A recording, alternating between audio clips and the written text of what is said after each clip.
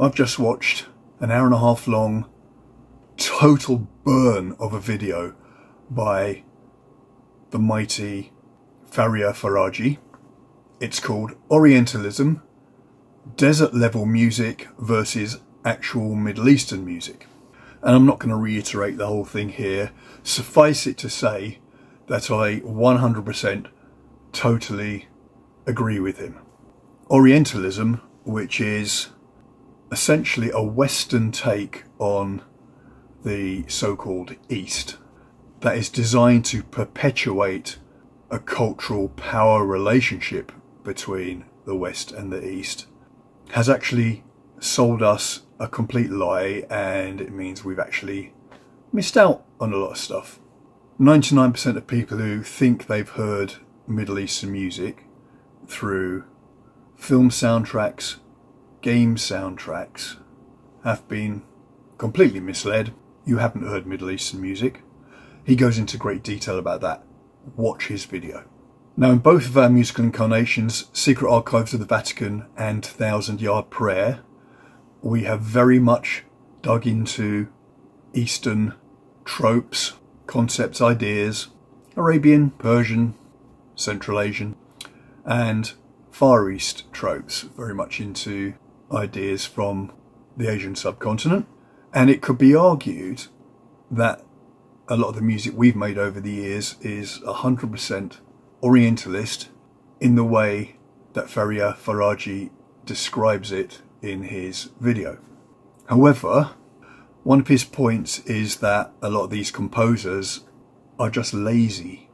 They don't learn anything about the musical theory or the culture or the ways of expressing the music that would be authentic to the cultures they're derived from.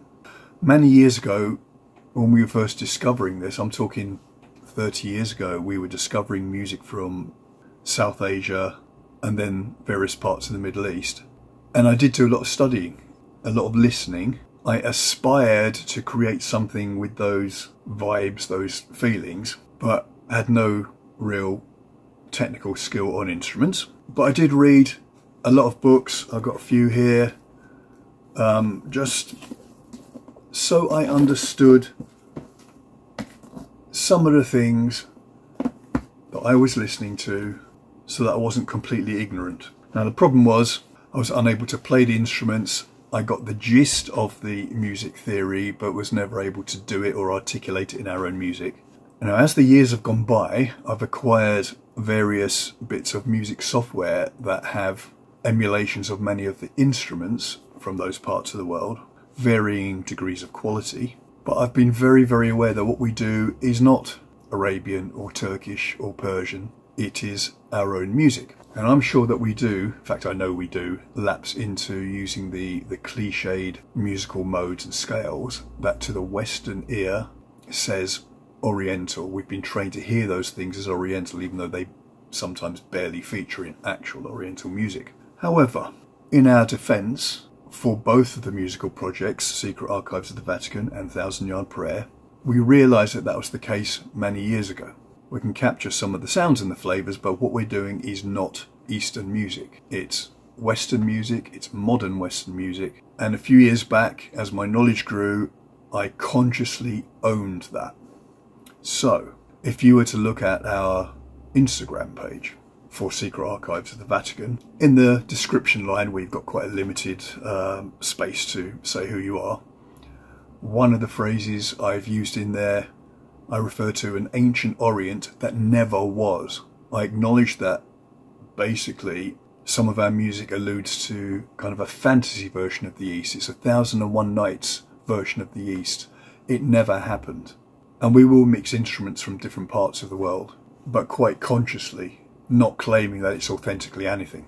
Our Thousand Yard Prayer incarnation is probably where we're currently doing the most Orientalist music. And in our description there, we call that cultured electronic music trans-global breakbeat dub science.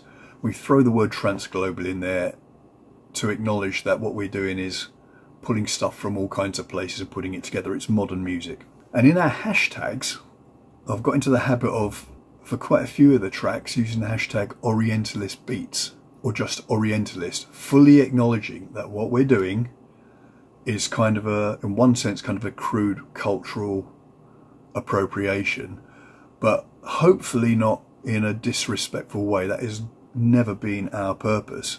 Both I and my musical partner grew up in London, where we are first-hand exposed to music from various parts of the world, particularly South Asian. I've had the privilege of travelling to various parts of the Arabic-speaking world, and I studied Arabic for a short while, and I've been to various music festivals in other parts of the world. So a lot of this music is not totally alien to me. I've got enough of a fingerhold in some of those worlds to kind of say that I know what I don't know.